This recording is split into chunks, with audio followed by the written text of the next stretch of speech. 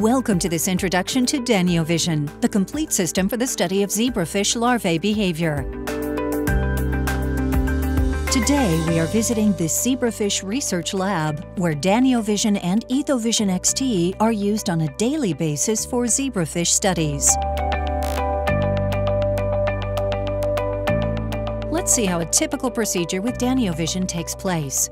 After turning on the system and optionally filling it with water, you can use the temperature control unit to set the water to the desired temperature for your experiment.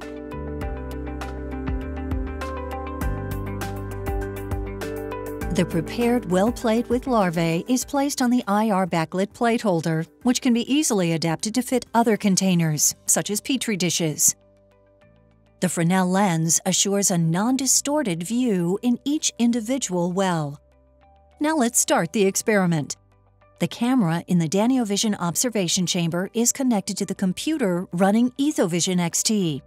This video tracking software, which is included with the system, detects and tracks the movement and activity of each individual larva. It provides all the information you need on mobility, velocity, path shape, and many more parameters. EthoVision XT also controls stimuli in the DanioVision observation chamber, such as the white light that can be used to mimic a day-night rhythm or to elicit a startle response.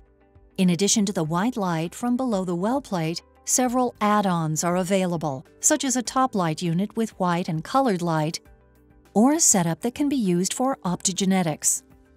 The DanioVision observation chamber has plenty of room for more add-ons, so it can be adapted to fit all your research needs. For more information, please visit noldus.com/DanioVision or nolduszebrafish.com.